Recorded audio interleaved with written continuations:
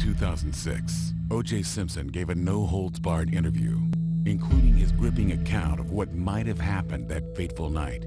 For over a decade, the tapes of that infamous interview were lost, until now. I think it was found a couple of months ago, and there's a lot of interest in O.J. There's been a FX drama. There's an Oscar-winning documentary series. He got out of jail and prison after 9 years in October. And there's overwhelming fascination with the case. And Sunday night's a big night for TV, and new season starting, and there's a lot of competition. Great time to release it.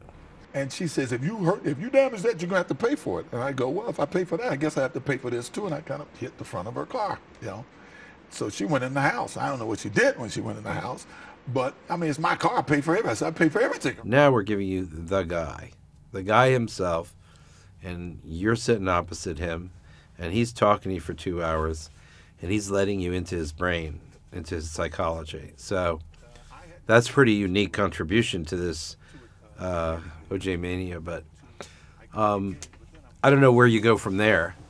I don't know if there is another kind of O.J. piece to do, but I think, you know, we certainly get a place in that order.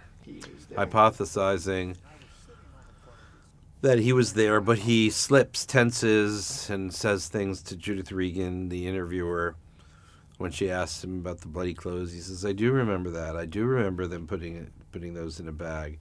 Yeah, I do remember leaving my wallet. He doesn't say, hypothetically, I could have put the clothes in it, or hypothetically, I could have. He like kind of goes in and out of his tenses, and you know, he does it with a kind of randomness and frequency where it would be a stretch to say he was calculating when to do it or not.